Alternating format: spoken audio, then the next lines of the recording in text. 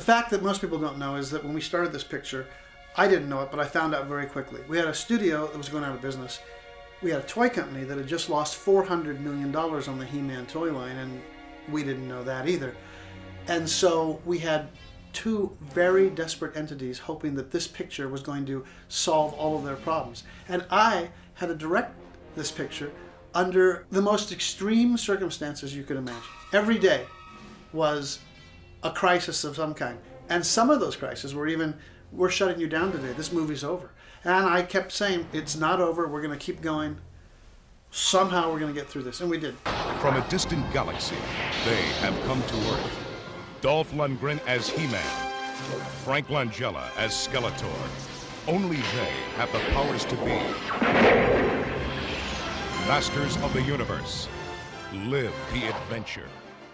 About 1986, we started to develop a live-action movie. My group, me, an executive by the name of John Weems, went around and talked to a bunch of studios. Universal Studios was interested. And then Canon came to us and made an offer and a deal that we felt was the right thing to do at the right time. And Canon worked out this deal with Mattel. The deal was that Canon would put up half the money and Mattel would put up half the money. And Canon told Mattel, okay, you put up the first half. So Mattel put up the first half, and we very quickly burned through that money. And so Mattel said, okay, you know, time for you to kick in the second half. And Canon said, no.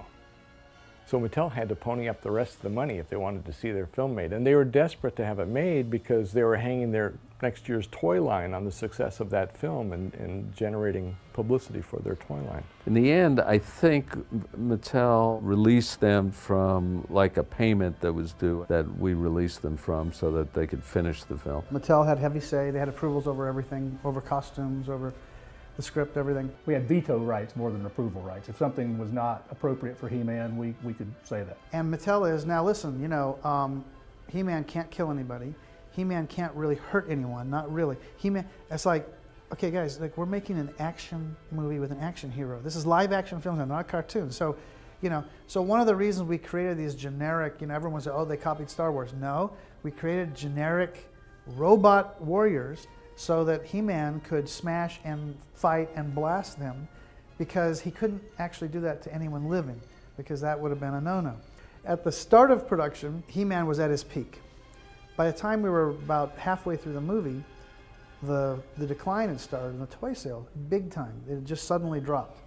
And I'll never forget, I'm not going to tell you the executives' names, but I got this call one day, and I had said in an earlier conversation with them, guys, you know, go see what action movies are right now. You know, you want to do an action movie, He-Man's got to kick some ass. He's got to really be up there. We've got to see him battling, blasting guys, you know, and and so I got a call one day. They said, we have to meet with you right away. They came down the set and they pulled me in a room. They go, you know, toy sales are down. Everything's on this movie. You got to just. And I said, well, we're doing the best we can, you know. But you know, we're also trying to obey all these rules. And one of them goes, we don't care what you do. We don't care what you do. Have him kill people. Have him blood, guts, gore, sex. Do whatever you have to. Just make sure this movie's a hit. It was a low-ball budget for us, so we didn't have that much money to work with. We had gone on a location scout. It was up in Idaho, this awful lava pit, extraterrestrial looking place with all kinds of caves and lava rock formations and everything. They ran out of money, so we wound up shooting at Vasquez Rocks. Everybody knows the location so well because they've seen it in so many movies.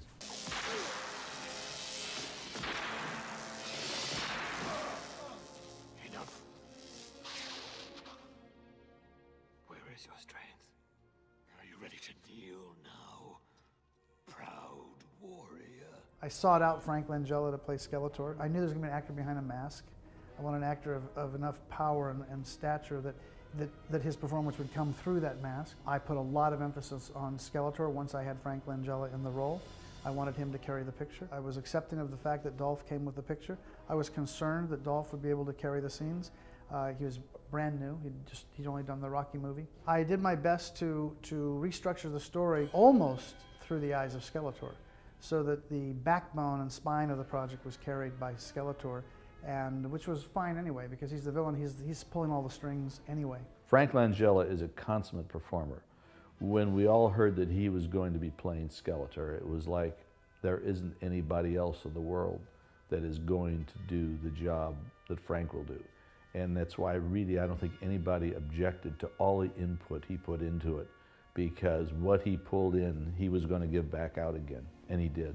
In creating Skeletor, I took photographs of Frank Langella. We had already cast Frank as Skeletor, and started working over his face, designing the makeup that would go into that. And Frank was very particular about what he thought would work, what he thought wouldn't work, and his ideas were always right on. He was very conscientious about the cloak, for example. It had to move just right. We kept designing and building different cloaks until he got one that just moved perfectly.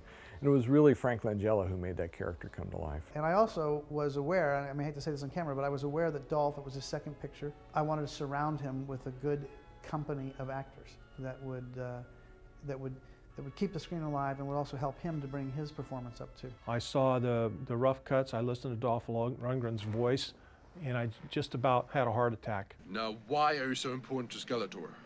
I wanted him to redub his voice, get someone else to speak for him. In his contract, he had the right to do it 2 or 3 more times, and he finally got it to where it wasn't too bad. And I said, it's okay if He-Man has a little bit of an accent, but you got to be able to understand him. Right. I was concerned with the picture, and I wanted to make the picture best it could be. We actually brought in a few actors and did loop as a test to show the studio. One of them was flawless. One of them was flawless. I mean, to this day, I wish we'd have done it. But Menahem was like, nope, I'm going to stick with Dolph. We're going to go with him. And, you know, it's ultimately their call. He-Man. If I kill him, I make him a martyr, a saint. No, I want him broken.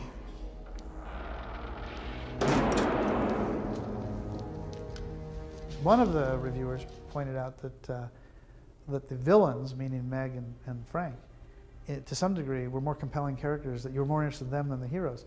And to some degree it's true, because they both gave great performances, and we gave them some great lines. We gave them some great scenes. Oh my God, Kevin, you all right? He's bleeding. What happened? The other interesting casting choice was, you know, we were looking for the lead girl, and we got introduced to Courtney Cox, and Courtney Cox had just done the Springsteen video. In fact, that was how she was. This is the girl who's in the Springsteen video. That's how it was told. This is the girl in the Springsteen video. You got to see her. She was good, but I just didn't feel she fit the part, because she had actually done what a lot of actresses do. She put on a lot of makeup. She wanted to look very sexy, but this role was more of an all-American girl. And my casting director actually was the one who said, I want to bring her back in one more time. I want you to look at her one more time. So I have to give credit to her as well, Vicki Thomas. So Vicki said, let me bring her back in. And she called Courtney and said, ditch the makeup, come in jeans, just be yourself. Courtney came in the next day in jeans, no makeup, as herself. We got along great. She had such a great personality, and she was beautiful.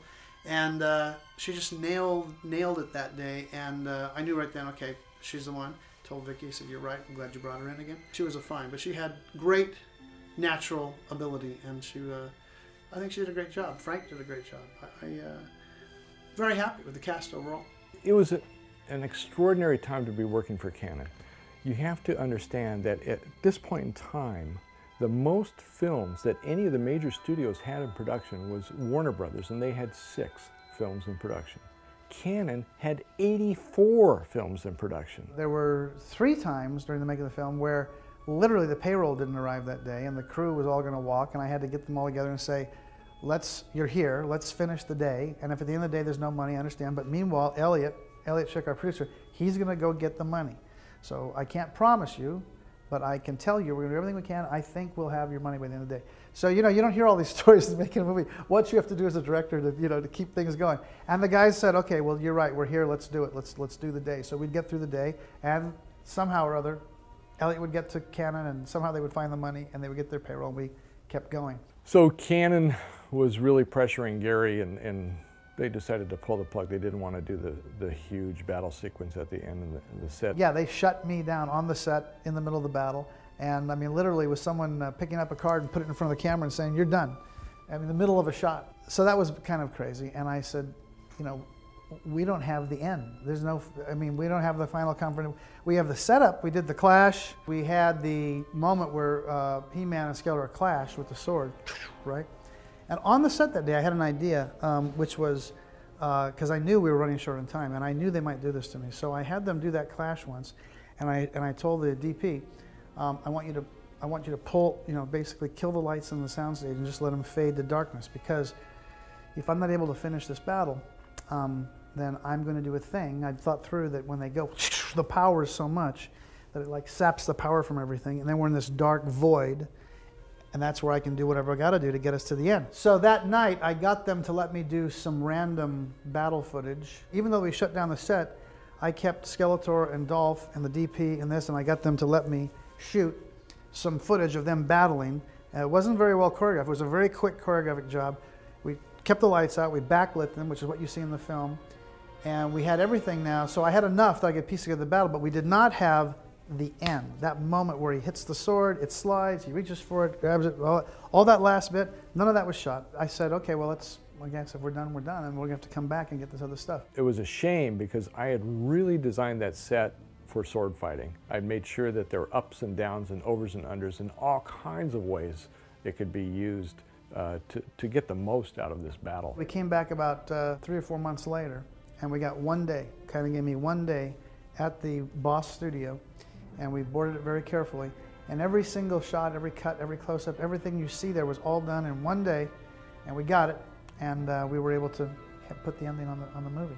It was very, very, very touch and go.